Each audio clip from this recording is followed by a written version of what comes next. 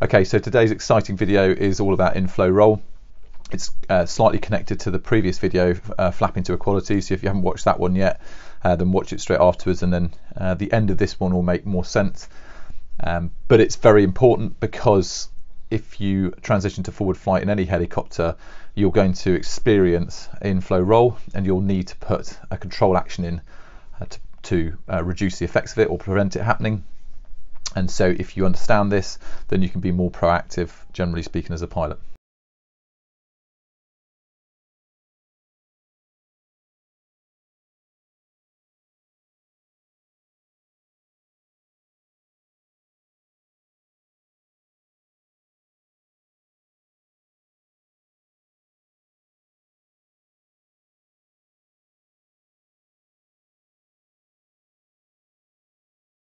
We're assuming in this particular instance then, to start with, that we are in a stable hover, no external airflow at all, just the rotor blades spinning around, and so therefore we're going to get an equal induced flow and relative airflow and the same pitch in both of the examples here of the vector diagrams. So there's your start state. If you can draw all that, then everything else will flow a little bit quicker.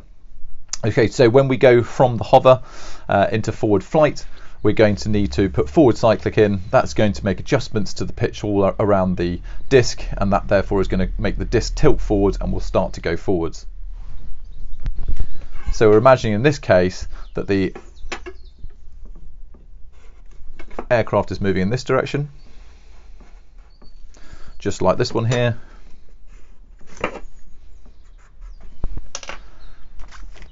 And therefore that's going to create a relative airflow or an additional relative airflow coming from this direction. So the first thing we have to remember, thinking back to the translational lift video, is that before we start moving, we've got a large column of air that's moving down through the disc. And that is our induced flow. So at this point here, it's moving down at right angles to the disc, and it's basically being drawn down through the actual disc. So as soon as we start moving though, we're going to start creating this relative airflow coming towards the disc. And it's the way that that horizontal income of flow is interacting with the current induced flow down through the disc that gives us our inflow roll. So the best way of looking at this is seeing the oncoming airflow generated by forward flight in a battle with the induced flow that's being dragged down through the disc. The horizontal airflow just wants to continue over the top of the disc and do as best as possible to shift or blow that induced flow away. Meanwhile, the induced flow is going to be constantly trying to drag that horizontal airflow down through the disc. So how does that manifest itself?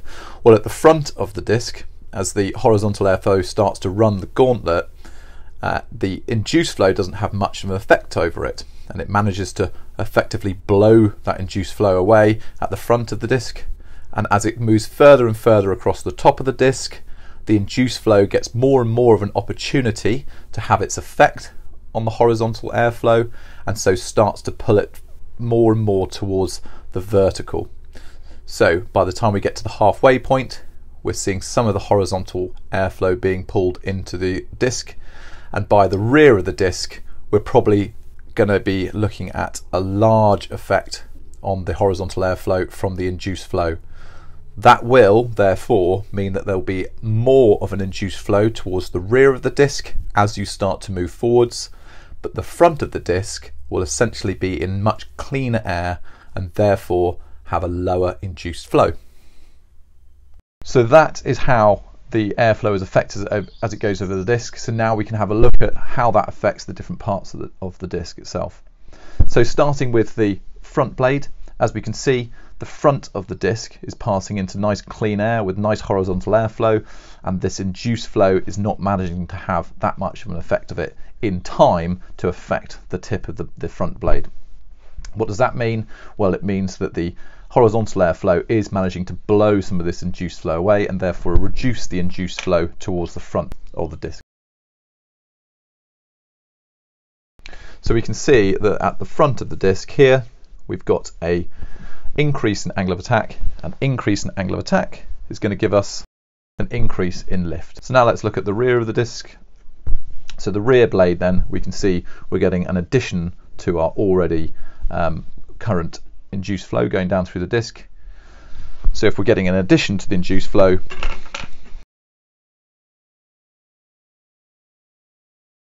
we've now got a reduction in the angle of attack due to the increase in induced flow. What does that do? It's going to reduce the lift towards the rear of the disc. So a lot of similarities between the flapping to equality and the flat back. Okay, so we can see we've got the further towards the front of the disc, the higher the amount of lift you're going to get, and the further towards the rear, the dirtier the air is going to get, and therefore the less lift you're going to get. Okay, so if you've got a nice articulated blade, as you come through that 3 o'clock point into that cleaner air, we start getting that increase in lift due to the cleaner air, therefore the blade is going to start to move up. The further around towards the 12 o'clock point we get and the cleaner the air is, the more of an advantage we're going to get in terms of reduction in induced flow, and therefore higher lift. The higher the magnitude of lift, the faster the blade is going to move upwards until we get to the 12 o'clock point, where it's going to be rocketing upwards, and then as we go through that 12 o'clock point, we're not going to have the same amount of clean air. It's going to start to get a little bit more dirty, and therefore we're not going to have the same benefits. So we're still going to have more lift relative to the rear of the disc, so it's still going to keep going upwards. However, it's not going to go up at the same rate. It's going to slow its rate of climb until we get to our highest point. So we can therefore annotate the two main points. So it's going to be moving upwards at its fastest rate here, and downwards at its fastest rate on the opposite side of the blade. And then therefore, as we've just pointed out, over this point we're going to reach our high point, and conversely, as the blade then starts to move through the 9 o'clock position, we're going to get progressively dirtier and dirtier air, which is going to give us a higher induced flow and therefore a gradually reducing magnitude of lift, which means it's going to start to flap down at the fastest rate towards the 12 o'clock before then continuing down until we get round to the 3 o'clock point, where again we start to go up again. So it's two advantages we get from having that flapping hinge. The first one is the fact that it is allowed to flap, so it can move independent of the actual mast of the aircraft. But the other one is being able to flap means that as the blade comes forward and starts to move upwards, we actually create an induced flow. As the blade is slowly moving upwards, it's creating a vertical component of airflow that comes down through the disc until we get to the 12 o'clock point, where we're getting our highest amount of induced flow that we are creating by moving the blade upwards all the way around to here. So the effect of this new induced flow that's being created as a result of the blade flapping up is that it actually reduces the lift to a certain extent, which works against the lift that's being created by the cleaner air. The blade will still continue to accelerate upwards because in reality the reduction in lift created by this new induced flow is not as great as the increase in lift created by the cleaner air. So the blade will continue to flap up at its max rate at the 12 o'clock point, and it will continue to flap up around to the 9 o'clock point, however just not at the same speed as it would originally. So we can also annotate the fact that it's at its lowest point here. So you can already see at this point that we've got a high point on the left hand side, on the port side, and then a low point on the starboard side. You can relate this to any helicopter where you're going to have the lowest point on the advancing side and the highest point on the retreating side. And so we can see at this point, if we do nothing with the controls, the aircraft is going to roll towards the right hand side. In reality, you should be able to notice this happening or preempt it by entering a little bit of forward cyclic, left cyclic in this case. So how does this relate in that case to flapping to equality? So we've already talked about how the blade actually now flaps to equality due to inflow roll, but it also relates to flatback. And that's where this little diagram comes in here. Okay, so the best place to start then is with inflow roll because it's on the page. So looking at where the blade is high and where it is low. So first of all, we can see it is high on this side, so these two quadrants here, and it's low on these two quadrants. Even though it's slowly rising on this part, it's still low on that point, causing that roll over to the other side. So we can put a plus here and a plus here to indicate that the blade is up in these two quadrants, and we can put a negative in each of the starboard quadrants to indicate that it is down on that side. Now if we assume clearly that the aircraft is moving in this direction, now if we overlay flat back onto this particular diagram. So in flat back we know that the blade is flapping upwards at the front due to the increased speed on the advancing side when we start to move the blade forward, or the disc forward. What does that mean? So if we've got the blade, the disc at the front is flapped up and the disc at the back is flapped down, we can say we've got a positive towards this quadrant. We've also got positive towards the forward left quadrant. If we look to the rear though, in a flat back, when we move forwards, the rear of the disc is flapped down, so it's gone negative in both the rear quadrants. So we can see now we've actually got a line of symmetry that we can draw.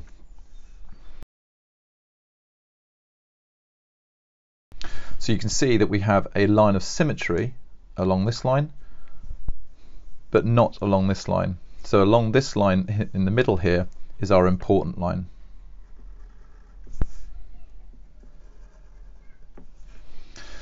And the reason why is because we've got a lot of positives in this sector and not a lot of positives in this sector. So essentially we've got a higher amount of lifting force in this half than we do in this half. What does that mean? Well, this half is going to go upwards, that half is going to go downwards, and that pretty much reflects exactly what happens in forward flight, because we're actually getting a lifting up from at the front from flat back, and we're getting a lifting up on the retreating side from inflow roll, which means that the whole disc ultimately wants to flap up and towards the advancing side. And so we can relate that to our actual cyclic inputs. So as we start to move the aircraft forwards, we need to push forwards on the cyclic more, and we also need to push slightly towards the retreating side to counter this lifting moment that we're getting from the sort of forward left. Okay, so what's going to be the effect then of moving into forward flight? So starting with flat back, as we start to move forward into forward flight, we're going to get an increase on speed on our advancing side. What's that going to do? That's going to increase that lift and therefore increase the amount of positive lift forcing towards the front. So we're going to get more positives towards the front. So the disc is ultimately going to want to flap up even more towards the front. Okay, so what effect is that going to have on the inflow roll then? So as we move faster and faster forward, we're going to get more and more of a higher horizontal speed. And the higher the horizontal speed, the less of an effect this induced flow is going to have on it. So we're going to get cleaner and cleaner air further towards the rear of the disc. If we've got cleaner and cleaner air, then all these negatives that we've created from the inflow roll are going to start to move more and more towards the rear, and we're going to start to add positives in this point. So again, we're going to start to turn this line further and further. So in essence, as we start to transition into forward flight and go faster, this line of symmetry here